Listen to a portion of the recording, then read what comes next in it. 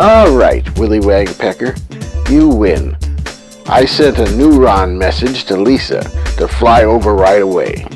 She should be here in a few minutes. Splendid, Mr. Miles. She will enjoy her marriage to the great king of the Dickens.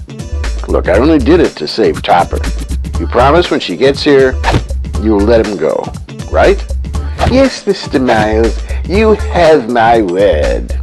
But first, Lisa must be examined by the royal physicians. Are those the doctors?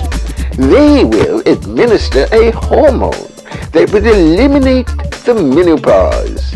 She will be able to birth a royal heir every year until she is 90.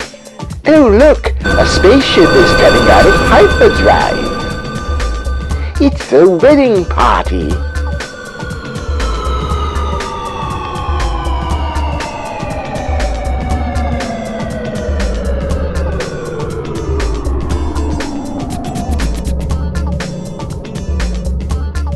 Oh, that's the best man.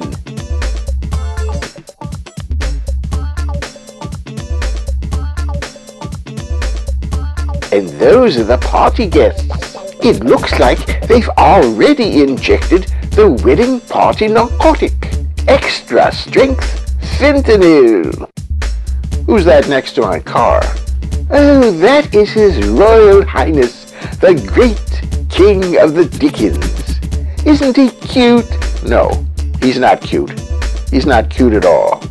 He's about to rehearse the royal fertility dance. He's swollen with pride.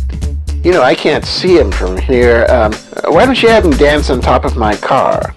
Are you sure that your car doesn't have a security system that will zap anyone who gets on top of it? Well, now that you mention it, I guess maybe it does. I kind of forgot about that.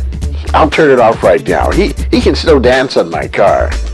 That's very good, Mr. Miles, because if something had happened to His Majesty, Topper Redbone would suffer.